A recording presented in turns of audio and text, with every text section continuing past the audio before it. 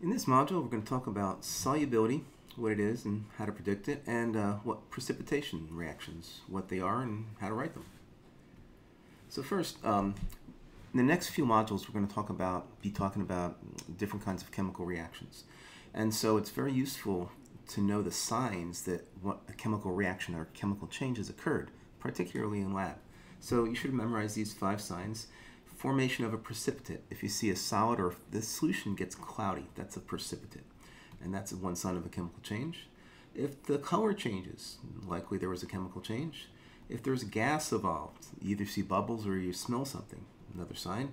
If the temperature changes, if it gets whatever's holding the reaction vessel, it gets hotter or colder, that's a sign the chemical change happened. And if light's emitted, that's also another sign. So memorize these guys. Now, we're going to want to know what it means for something to be an electrolyte.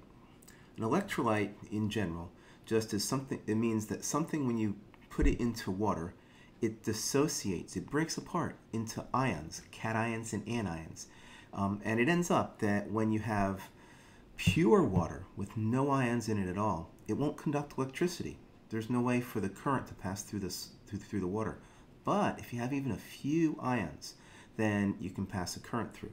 And that's kind of what these pictures are showing. With a with something that doesn't break apart into ions, you won't be able to, the wires that are powering this light bulb, they have to pass through this beaker here with water in it, or with a non-electrolyte, won't light up. If it's an electrolyte, the light bulb will light up. And what we call a strong electrolyte really makes it glow brightly. A weak electrolyte, it glows dimly. Because a strong electrolyte is something that when we put it into water, it totally breaks apart into its cations and its anions. Everything we put in there into the solution breaks apart into cations and anions. On a weak electrolyte, what we put in there, only some of the particles break apart into cations and anions. An example of a strong electrolyte would be something like sodium chloride or maybe hydrochloric acid.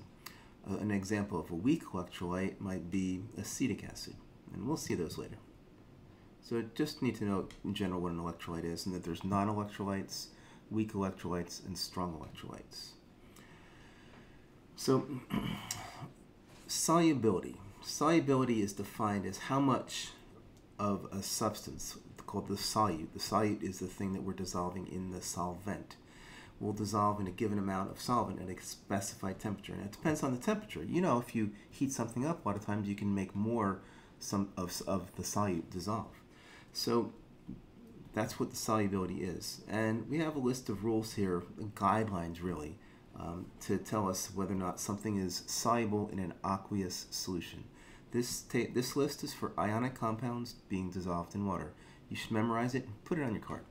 And it just says that if the anion is nitrate, then it's soluble, period.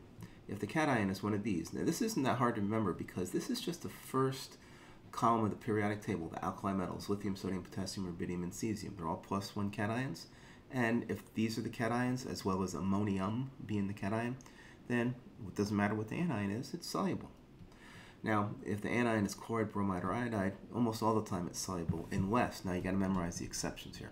If the cation is silver, lead 2, or mercury 1, then chlorides and bromides and iodides are not soluble. So silver chloride, silver bromide, silver iodide, and so on will be insoluble. They won't break apart when we put them into solution.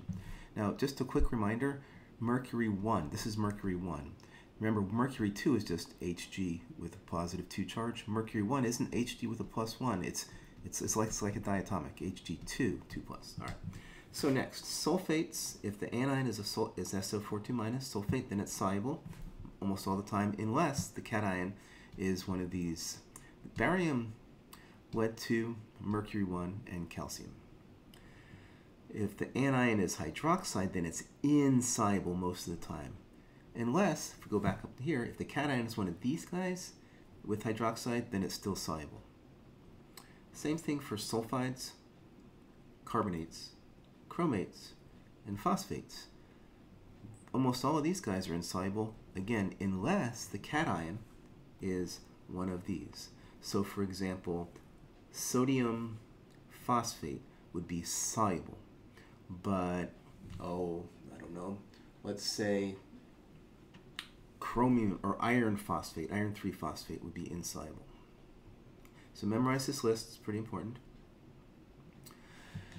Now, what kind of compounds are strong electrolytes, weak electrolytes, and non-electrolytes? Well, you just saw that those guidelines that we saw.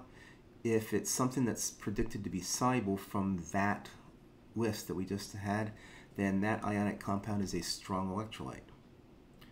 Other strong electrolytes are the strong acids: hydrochloric acid, nitric acid, perchloric acid, and sulfuric acid.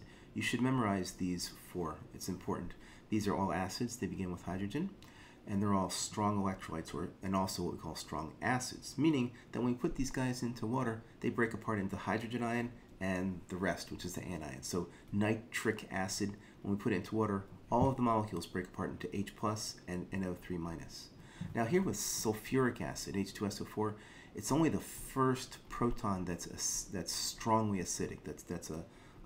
That makes this a strong electrolyte. So when we put sulfuric acid into water, one of these hydrogen ions, H pluses, come off all the way, leaving HSO4 minus. And then it gets a little more complicated. That's 102 stuff. Now, the weak acids. Which ones are the weak acids? Well, if it's an acid, it starts with hydrogen, but it's not one of these guys right here, then it's a weak acid. And those are weak electrolytes. What that means is that when we put them in water, all the molecules do not break apart into the hydrogen ion and the anion, but rather just some of them. Another example of a weak electrolyte would be something that has nitrogen in it, like this, ammonia, or sometimes instead of the hydrogen here we have carbons, right? But we have a nitrogen here. And that nitrogen, what it does when you put it into water, this pair of electrons here, now let's do this.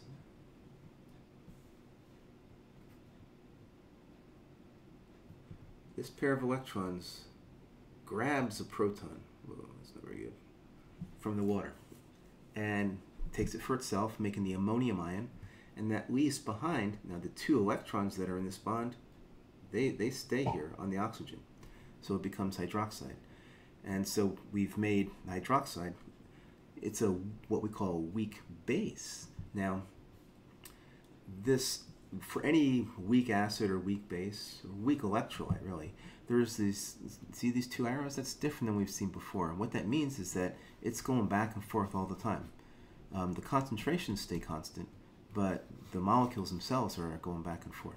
That's an equilibrium, we say. Now, precipitation reactions. This is one type of reaction. We're going to see a general type of reaction. And the easiest way to talk about these is just give you an example. Silver nitrate and sodium chloride. Now that you know about the list of solubility rules, go back and look at it. And you'll see that silver nitrate is predicted to be soluble because the anion is nitrate. It doesn't matter what the cation is, that's soluble. When something is soluble, we write AQ in parentheses after it to show that it's dissolved in water. Now, sodium chloride is also soluble. Go back at the rules, look at the rules and make sure you understand why that's so. The products over here are silver chloride. This is insoluble. Again, look at the rules and make sure you see why. And sodium nitrate, which is soluble. Now, what you do in precipitation reactions, what's really going on is you have 2 things that are soluble. These are the reactants. What you do is you take the cation from one, the silver, and you pair it up with the anion from the second. See this, how we do this? And then you go look on your list of solubility rules and you see if it's soluble or insoluble. So you write it down. It was insoluble, so we write an S. If it's insoluble, we write S for solid. And do the same. So here we take the cation from here, the sodium ion, pair it up with the anion, the nitrate, the NO3 minus, and we get sodium nitrate. Go look up in our list of solubility rules and see we see that that's soluble, so we write AQ.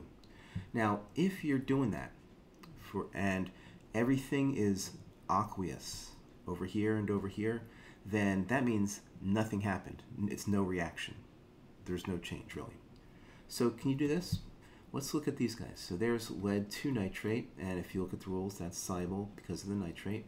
Potassium chloride, soluble. What are the products, if any, right? Because if they're all aqueous, then it's not.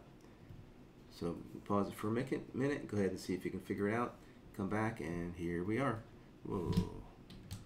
This is going to be lead 2 chloride, which is insoluble in a solid, and it's going to be potassium nitrate, which is soluble. Now this isn't balanced because we still need to put a 2 here to get 2 and a 2 here for the 2 chlorides and the 2 potassiums. Now it's balanced. All right. Now, net ionic equations. They're really, really easy. What a net ionic equation does is it isolates the chemistry that's happening in a chemical reaction. All you have to do to write a net ionic equation, let's look at that one we just did. Silver nitrate and sodium chloride making silver chloride and sodium nitrate. You look for anything that's not aqueous on the right-hand side of the arrow. See what's in it, the cation and the anion. Go find that cation over here, pull it away from the anion and write it just by itself. Same thing for the anion. Go find it, write it by itself. And then you write this. And this is the, do you see that? That's the net ionic equation. That's all there is to it, really. You do that if it's a solid or a liquid or a gas over here. Anything that's not aqueous. Anything that's not aqueous, look for it on the other side of the arrow and write it down on both sides. So let's go down here. Hydrochloric acid and sodium hydroxide, both soluble. This is a strong acid. Sodium makes this hydroxide soluble. And what we did is we took the hydrogen, paired it up with the hydroxide. You see that? The cation and the second anion. And that makes HOH, which is really just water, H2O, which is a liquid. Okay. And then we took this cation, sodium, paired it up with this anion, chloride, made sodium chloride, which is soluble, so right, aqueous. So the only thing that's not aqueous is water, so that's H2O. It might be useful to think about it as HOH, because the cation is H plus and the anion is OH minus. So we go find the H plus over here. It's in hydrochloric acid. Write it down. Hydroxide over here. Add them together. There's the net ionic equation.